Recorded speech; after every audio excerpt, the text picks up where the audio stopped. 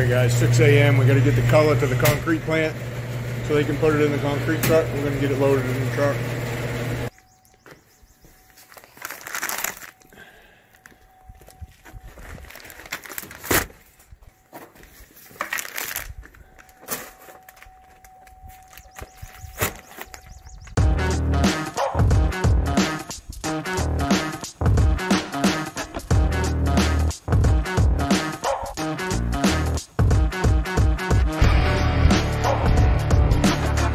Alright, so we're getting at the concrete plant here, arriving at the concrete plant, and we're going to drop the color off, put it on the truck, then they'll put it in the truck, load the concrete in the truck, and we'll be good. So we're going to put the color in the truck first, and then they'll batch the truck out.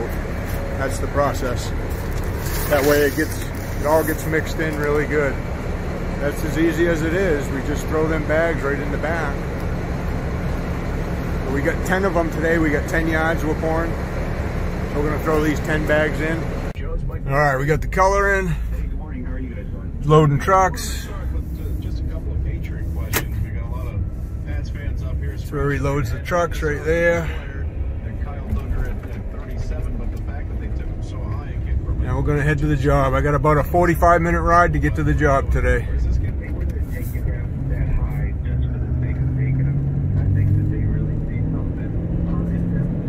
Alright, so here we are on the job. It's about 6:30 in the morning. Concrete's being loaded, it's on the way. And here's our stamped concrete project for today. It's 28 by 20 patio. We got it all formed up, got it squared. We got 2 inches of styrofoam under this one, and we got a mat of rebar in it. It's about 5 inches thick. So what we got coming is we got 4,000 PSI concrete coming with 3/8 stone. And we put some gull gray color in it. And we're going to stamp this a stone texture today. So just going to wait for the concrete to show up.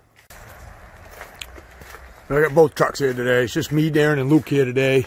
We got everything in the trucks. We're going to get trucks unloaded. Got straight edges, come along both floats. I got all the stamping stuff. There's the stamps we're using. Got the release back there. Got our tampers there. So we're going to get everything unloaded and get it all ready.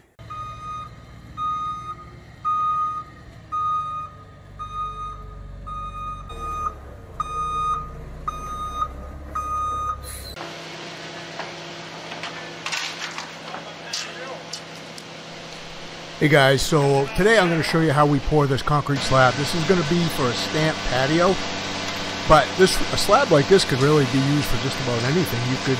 Could be an addition to a garage, it could be a shed, it could be a standalone garage slab if it wasn't attached to the house.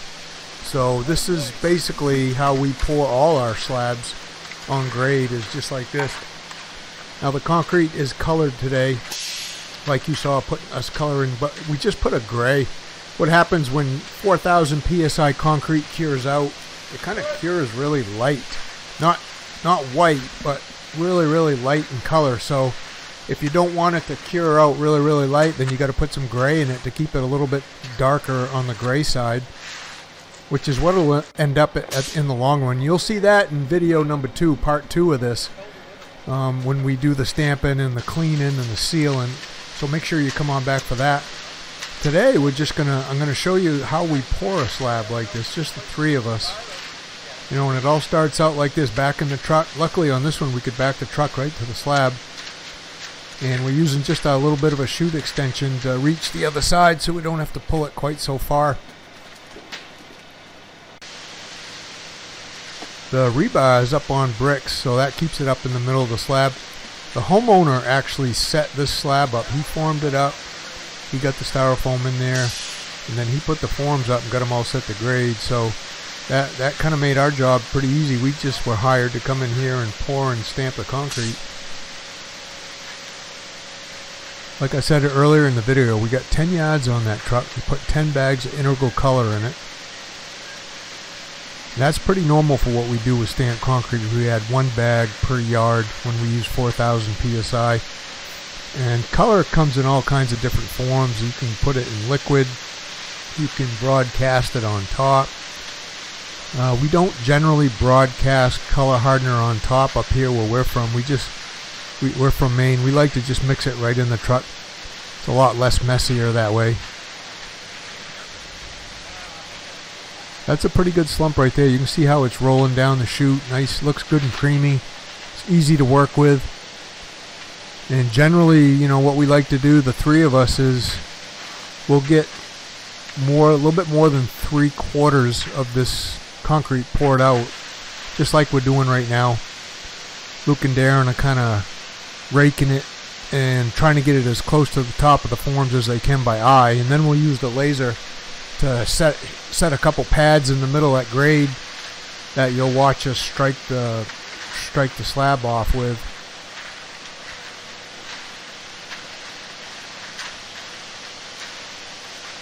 Right now both guys are kind of raking the concrete around. We call this kind of tuning it in, breaking it down and tune it in. And then usually one guy will kind of drop back and he'll start mag floating around the edges.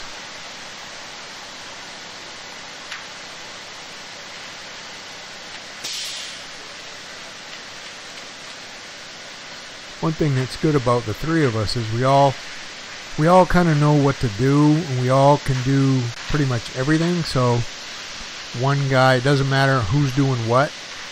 Everybody knows how to do it and what to do, which that's basically just experience right there. But what that does, that leads to nobody really needs to talk on the job. So the job sites are actually pretty quiet for us. No one's yelling and barking and giving orders. Is that what it's like where you work? Let me know down in the comments if it's like that.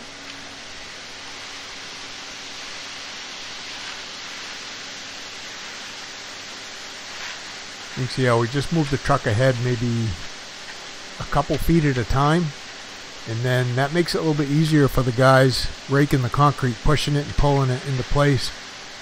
Might as well let the truck chute do most of the work, and then all we got to do is just kind of knock it down, knock the high stuff down, try to get it as close to grade as possible. You can see Luke's going back up in there and he's kind of raking it out a little bit. He thinks it's high. And I'm just moving the chute at a slow and steady pace. You know, we don't want to run the concrete too fast, then the guys won't be able to keep up, but we don't want to run it too slow and have it take too long to get this unloaded. So there's a little bit of a learning curve there about what speed works good for just unloading the concrete out of the truck. A good driver helps too. You know, if he can just move the truck without jerking it and paying attention to you when you're telling him to go, you know, he goes and he doesn't have to wait 4 or 5 seconds. Then the concrete usually doesn't get built up too high.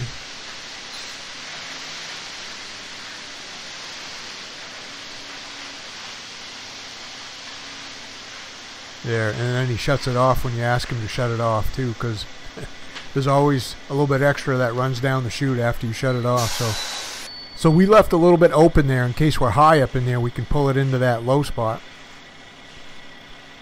But what we'll do now is, you know, a couple guys will jump on the edges, get them all magged out, and then I'm shooting a pad with a laser. This pad, because it's a patio, it kind of slopes away from the house a couple inches. So up there where Darren's magging up against the house is an inch higher than where I made that pad in the middle, and then it slopes down another inch where Luke just magged there away from the house.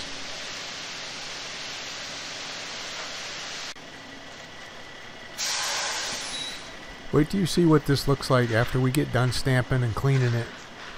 This thing's gonna look amazing. So make sure, you know, that'll be in part 2. When part 2 comes out, I'll have a link for that, you know, in the description of this video and at the end of the video, so you can make sure you check out, you know, how we get it stamped. Did we use powder? Did we use release? Did we saw cut it? You know, all that kind of stuff. You see I'm making 2 pads because the Screed we got, I think we're using a 12-foot Screed today. If I remember right, this was around 30 feet, so we needed a couple pads in the middle to be able to reach both from one side to the other. That's a magnesium Screed board too. That's not a 2x4.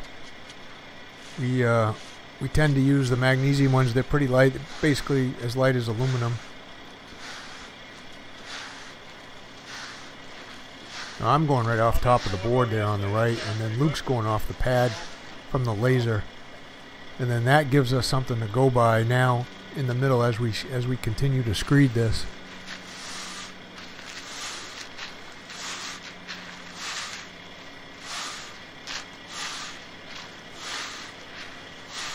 Yeah, you can see how that rhythm works. I jump right outside. I'm just trying to match Luke's rhythm, however speed he wants to go, and then, you know, some guys will pull a longer stroke than others with the Screed, so I'm just trying to match whatever he's doing and not get ahead of him, that's for sure. Make his life as easy as possible when he's the one in there kicking and screeding. And then Darren's just trying to keep the concrete, you know, he's making sure the concrete doesn't get low, but he's trying not to let it build up too high either. We call that a bay right there, so that's about a 12-foot by 12-foot bay. And then we're up here, we'll jump up here in this bay and get this pulled down.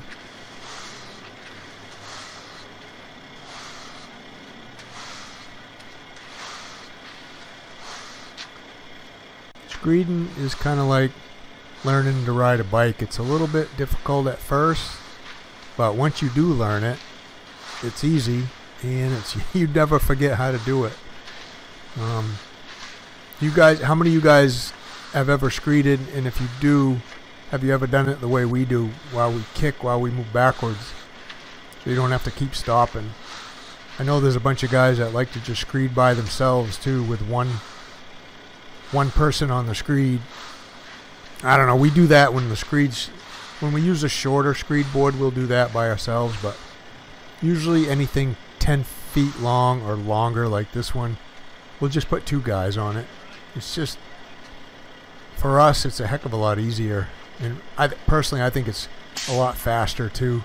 We're just taking our time here, basically. We're not hurrying, so I mean, if we really wanted to go fast, we could pick up the pace a little bit.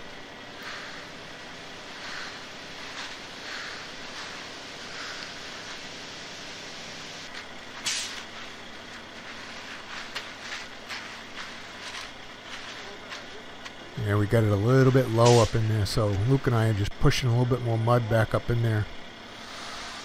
I think we'll run a little bit more out of the truck too.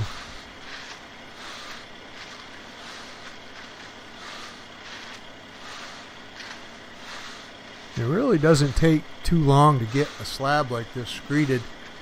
You know, this would make a really good garage slab too. But to get the screeding down, you know, that's probably the hardest part of pouring a slab like this, is actually screeding it and getting it so there's no high points and no low points. The rest of it's not too bad, you know, dumping it out of the truck, raking it around, magging the edges. And then you'll see here in a minute, you know, bull floating it smooth. That's not too bad.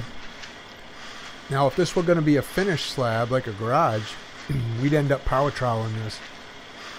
But for now, what we'll do is we'll get it bull floated, and then you'll see in the next video what happens after we bull float it.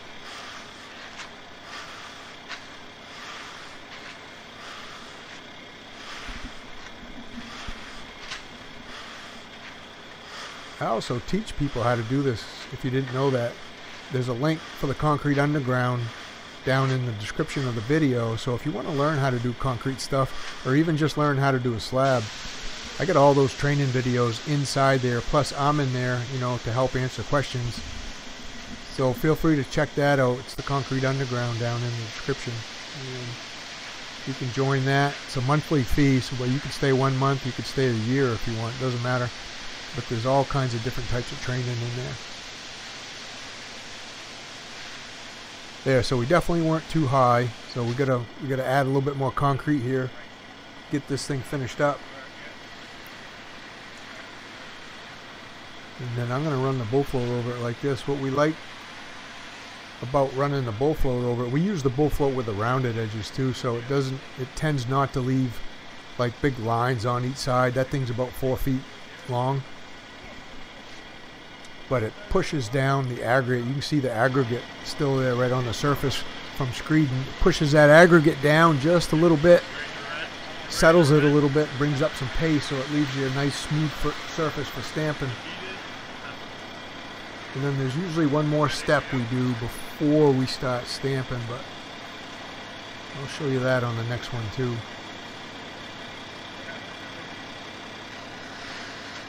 See how nice and smooth that gets, just going down one and back. That's a really nice concrete mix there. That's, like I said, it's a 4,000 psi mix, but it's also got the 3/8 aggregate, so it's got a little bit smaller stone. We usually use a 3/4. If this was a garage slab, we'd use a 3/4 inch aggregate, but we like to stamp the smaller aggregate. It's a little bit easier to stamp for us.